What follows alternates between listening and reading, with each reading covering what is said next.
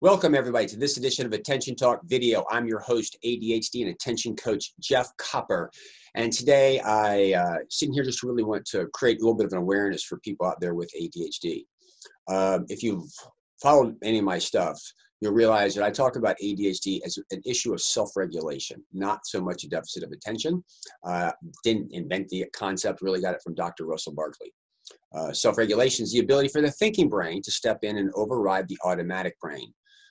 It takes effort to pause and think about and override it, and sometimes effort to step out and be aware. What I'd like you to be aware of is that the media, politicians, and corporate America have cracked the code on your attention. They know that you seek pain, or excuse me, seek pleasure and avoid pain, and dopamine being one of them. So many things are done in the world to prey on your attention. Think of it like this: food is actually adjusted to make it more tasty or to facilitate something. So if you go to a bar, you ever notice that there's peanuts or pretzels and stuff at the bar because it's salty, and then you drink more. Again, that's designed to get you to consume more.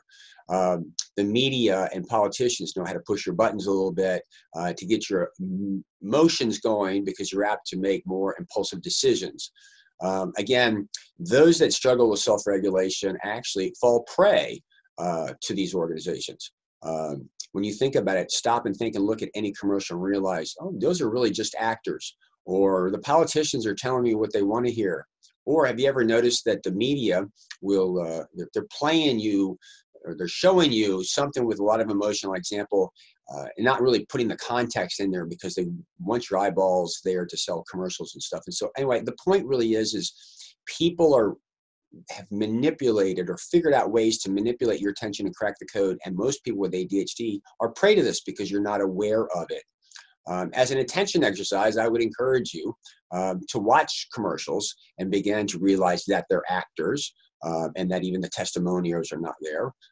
If you're really astute, if you read testimonials, a lot of times you can figure out if the person's ever done it, particularly when it comes to books.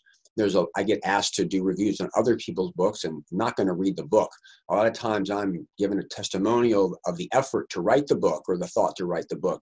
Again, these are very subtle differences, but I would encourage you to watch commercials at some point in time and notice how they're making it seem simple and how they're getting you to kind of fall into that. Because again, those with ADHD struggle with self-regulation, and you're prey to these things.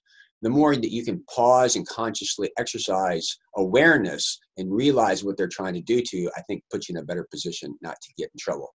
So with that, I hope that this is a useful insight. For those that haven't watched my channel, please subscribe by hitting the subscribe button. We release a tip or an insight each week. And for the rest of you, I'm interested in your thoughts. Have you fell prey to any of these things? Do you catch yourself? Do you step out every once in a while and go, wait a second, these people are making it sound really, really good because they're not telling me the bad side, and become aware of it. But just thoughts, comments, generalizations, any other tips or thoughts, just please send the comments. I love that stuff. With that, hope you found this helpful. Catch us next week for another great edition of Attention Talk Video. Take care.